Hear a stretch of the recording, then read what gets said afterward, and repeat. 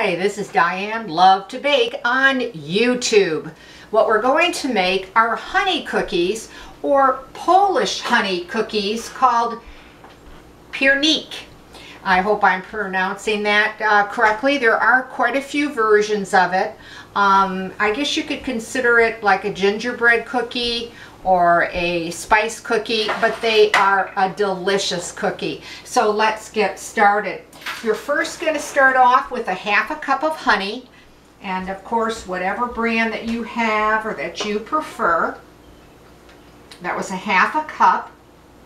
Now I'm going to be giving you all the ingredients as I put this recipe together, because I no longer am listing the ingredients or the recipe below the video due to so many people copying and you know, taking these recipes to their websites or their articles and publishing them without, well, I just, it's much easier that way, and many people on YouTube are doing that for the same reason. So I'm really sorry about that, but you'll have to kind of stay with me and listen to the video to get all the ingredients. So far I've put in a half a cup of honey, and then I'm going to put a half a cup of granulated sugar, and then just start blending this together. Now you can use your hand mixer, of course. I like my stand because I think it's much quicker for me and easier, and also for the video. Now that shouldn't take you very long at all, just to blend the honey and the granulated sugar. The next thing that we're going to be putting in are eggs, and you're going to need 2 eggs, and beat them in.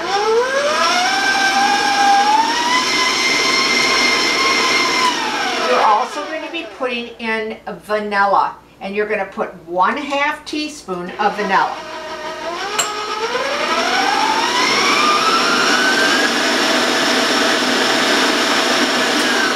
And just beat that till it's, you know, very gold, like honey color, and smooth, till it's all combined. All right. Now let's work on our dry ingredients. We're first going to need 3 cups of all-purpose flour. You're going to need a teaspoon of baking soda. Okay. You're also going to be putting in a 1/2 teaspoon of salt. And I'm just going to use a spoon to stir that in. And then there's additional spices that are going to go in, but I'm going to put them in after I start putting this in. And I'm just going to put this in a little at a time. And I'm going to stop it there for a second, because we're also going to be putting in a 1/2 teaspoon of cinnamon. We're going to put a 1/2 teaspoon of ginger. And we're also going to be putting in a 1/2 teaspoon of nutmeg and a 1/4 teaspoon of cloves. Okay. Now, if you don't like cloves, leave it out. Just, I would add the additional 1/4 teaspoon of cinnamon if you don't like the cloves.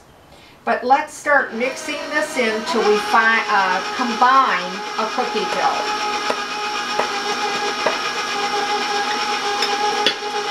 Now, once you do that, it's going to look quite dry and crumbly, so stay with it till it all comes together.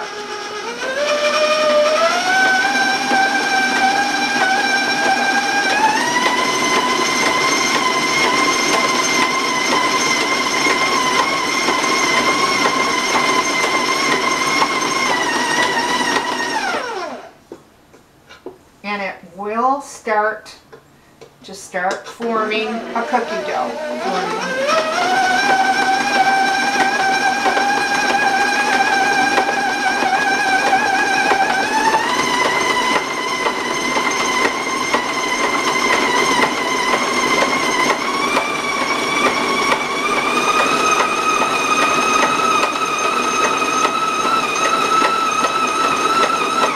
Okay, but stay with it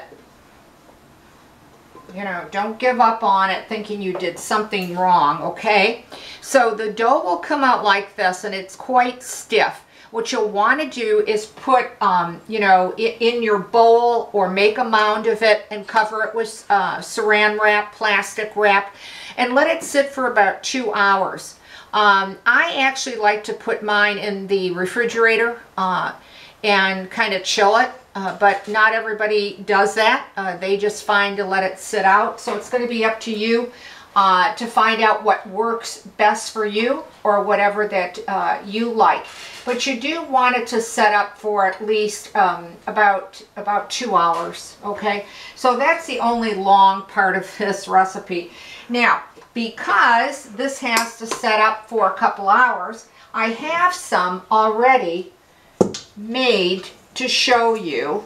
I just want to take this out of my bowl, okay? Now this isn't all of it, because I've made some cookies out of it already. In fact, I think about, well, close to 15 cookies or something. So it's going to be bigger than this of what you're seeing me handle right now. You have that great aroma and smell of the honey and all those nice spices. So it's been 2 hours, and this is the dough, what it's going to look like. And then just flour your countertop or your board, or whatever you're using, okay? And I'm just going to take a small chunk out of this, put the rest back in my bowl, and put it down on that, and then roll it out to about 1/4 of an inch. Now it's going to be up to you. Do you want to make them a little thinner? Do you want to make them a little thicker? If you make them about 1/4 of an inch, and, you know, that's about perfect. Now you can use whatever shape cutter you want. I just actually use a glass, about 2.5 inches across on a 1/4 inch thickness. But again, go ahead, use whatever type of cookie cutters that you like.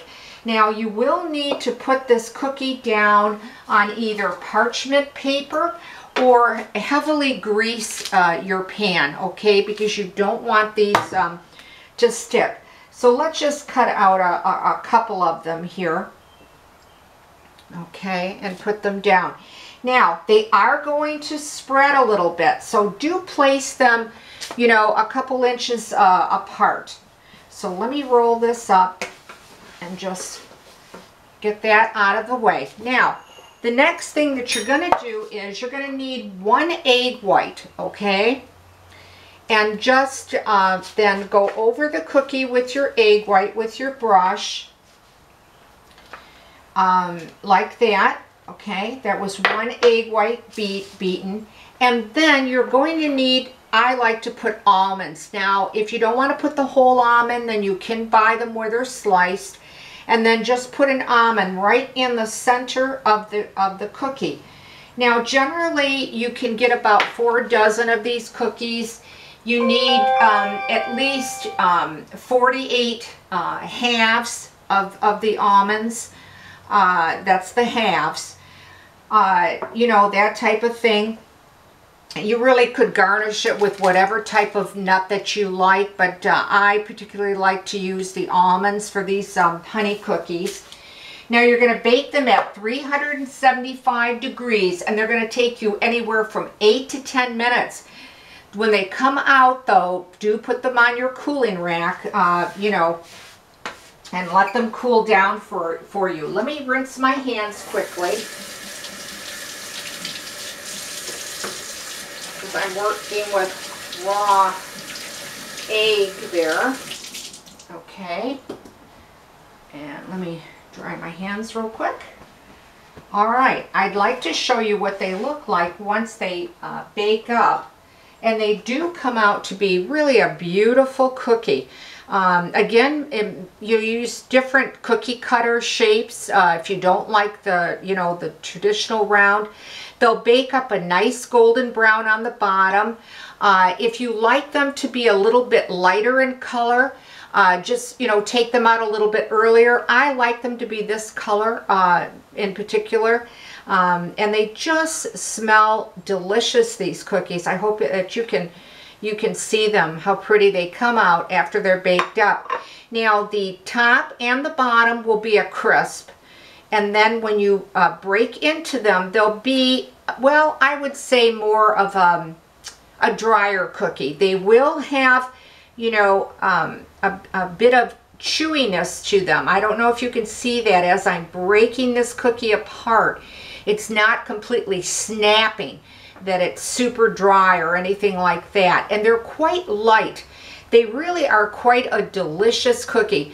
They smell just fantastic as they're baking in the oven. And they're great, again, with a cup of coffee or a cup of tea or just with a glass of milk.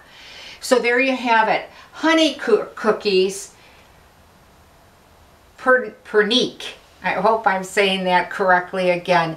I really appreciate you watching Diane Lovetobake on YouTube. If you're watching my videos anywhere else, you're not watching them on YouTube.